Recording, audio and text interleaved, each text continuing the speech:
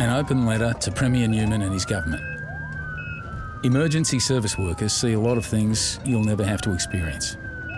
If you'd share just one shift with me, you'd understand.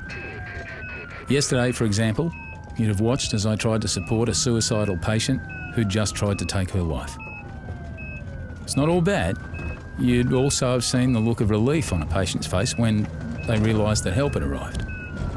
But be warned, you're also likely to be vomited on, abused and threatened. By the end of yesterday's 12-hour shift, I'd be willing to bet you'd reconsider your cuts to our conditions and entitlements.